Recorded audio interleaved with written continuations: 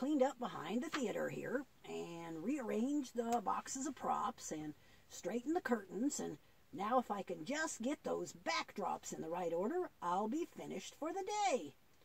Hey, Gramps. Well, hello there, Noah. You sure do get a lot done every day. Aren't you getting tired? Nah, this stuff isn't hard work.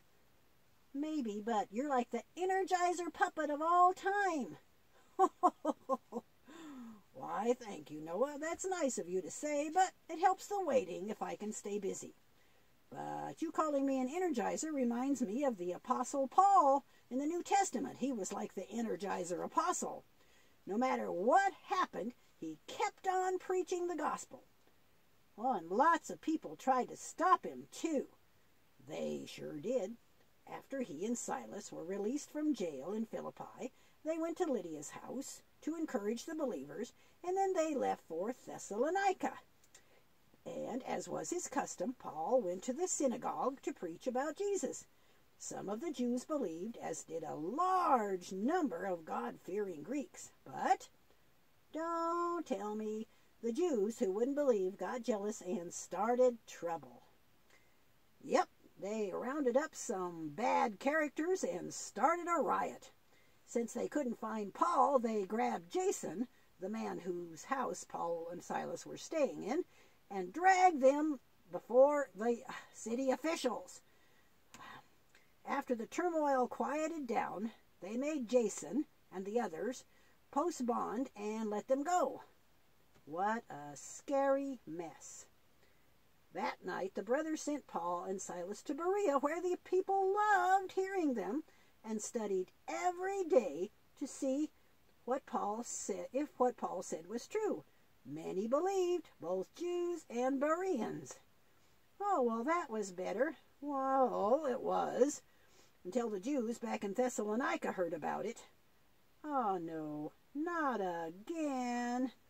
They started trouble. So the believers sent Paul to Athens. Silas and Timothy stayed for a while in Berea until Paul sent word for them to join him as soon as possible. Oh, yeah, I remember.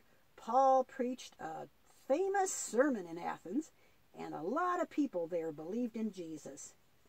Yes, that's true. After a while, Paul went to Corinth, where he met a couple named Aquila and Priscilla. They were believers and tent makers. Since Paul was also a tent maker, they all worked together, spreading the gospel and making a living by making tents. Cool. Paul was a tent maker. I like it. After Silas and Timothy caught up with him, there Paul went back to preaching full time.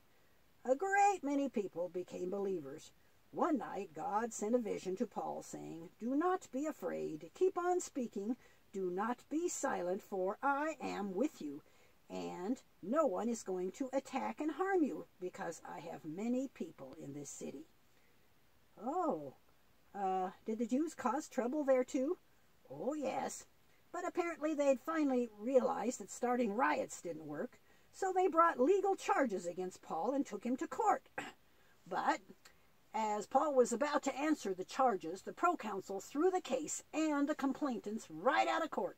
He said he would judge civil matters, but not anything to do with their religion. Finally, a peaceful outcome.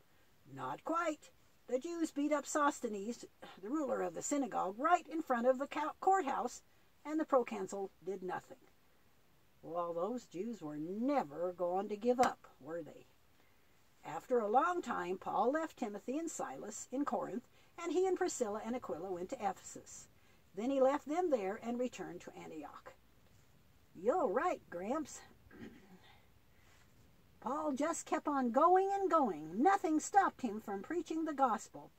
It makes me wonder what I can do, since we're all stuck up here in this attic. Well, Paul didn't let being locked up stop him. Paul got locked up? Oh dear, I'm getting ahead of where we are, but even though we're kind of slowed down here in this attic, doesn't mean we have to be stopped. I've been writing some new scripts and putting them in with the old ones that the humans wrote for us. Yeah, I started some scripts too. I think I'll go work on them. O land of rest, for thee I sigh. When will the moment come when I shall lay my armor by and dwell in peace at home? We'll work till Jesus comes, we'll work till Jesus comes, we'll work till Jesus comes, and we'll